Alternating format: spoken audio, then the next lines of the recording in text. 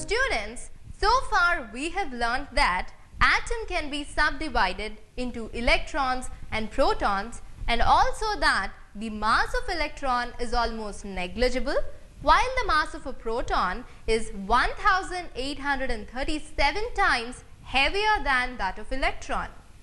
This shows that the atomic mass is entirely due to protons present in the atom. For hydrogen atom, this prediction is proved to be correct. If we assume that the mass of each proton is equal to 1 unit, mass of hydrogen is also equal to 1 unit. Similarly, mass of an atom containing 2 protons must be equal to 2, and for an atom containing 3 protons, it should be equal to 3.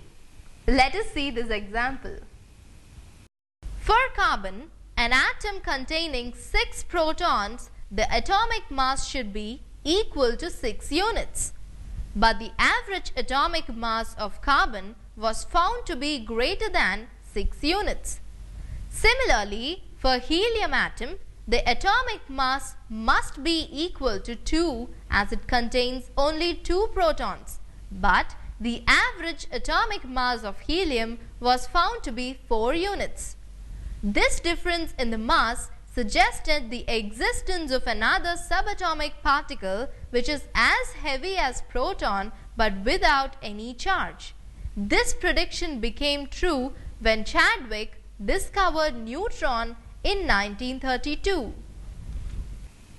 Experiments in atomic theory revealed the existence of more than 100 subatomic particles.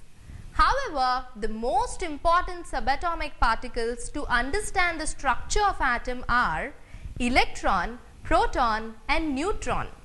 Let us see the important properties of these subatomic particles. Let us take a look at this table that displays the important properties of subatomic particles. For electron, the symbol is E. Relative charge is -1. Relative mass is 1 by 1837 of hydrogen mass.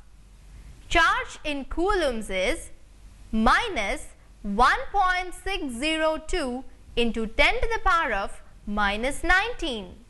Mass in atomic mass units is 0.00055. For proton, the symbol is P. Relative charge is +1. Relative mass is 1 unit of hydrogen mass.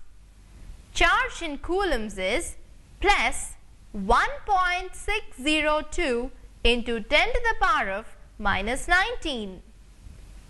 Mass in atomic mass units is 1.0073.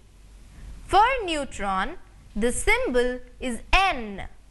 Relative charge is 0. Relative mass is 1 unit. Charge in coulombs is 0. Mass in atomic mass units is 1.0087.